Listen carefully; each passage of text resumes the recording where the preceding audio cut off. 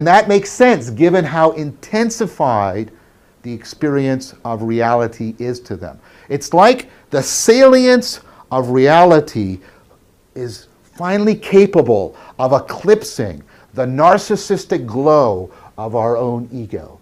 And for a moment, at least, or for several moments, we get release, right? And this is an important idea. Nirvana means to blow out, to extinguish, or the Vedanta term moksha is release. We get a release from, right, the imprisonment, the self-idealization by the supersalience, and therefore the bullshitting of our own egocentric perspective.